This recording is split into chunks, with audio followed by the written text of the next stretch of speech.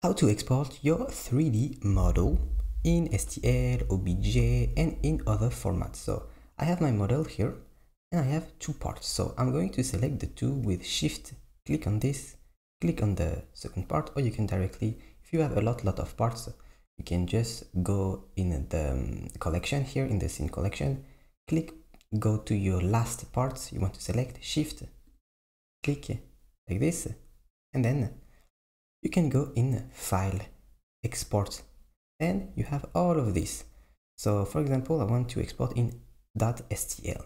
I click on this, and here you can adjust the scale if you want to have the same scale, and check by doing N, open this menu, check the item, the dimensions, see how it is, and you can adjust the scale. So File, Export, STL.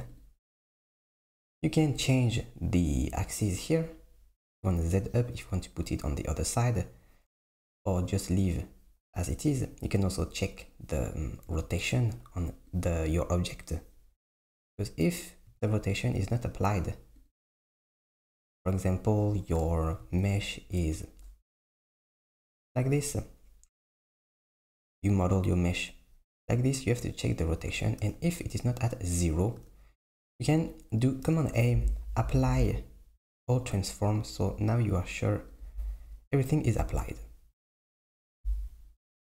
And then you put the name, you do apply modifiers. If you have modifiers, of course, I have the subdivision modifier, so if I disable it, so I disable it on this part, my model is going to look like this. So apply your modifiers here, apply, and if you want to export only the selection or everything, so I'm going to put selection only,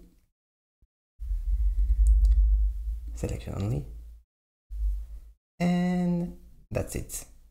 Now I do export. Now I have the STL file. So if I open it, you see it is like this, the model. Now I can import it in Blender. So this I'm going to hide, and then I can do File, Import. I get my STL here, I get my model here, and I do import. And now my model is here, and the two parts I selected are now joined. And if you want to separate, go in Edit Mode, and then do P to select everything, P, separate by loose parts. Now I have my top part, my second part, if I want to separate the two. And you see now the mesh, it has a triangles. So what you can do if you want to not have triangles, you can go in Edit Mode, select everything, and then do Face. Then you have trees to quads. Click on this, and now this is back to the original geometry.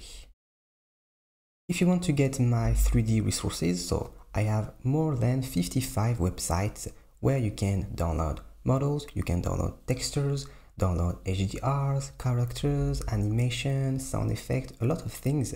You have the link to the list in my description.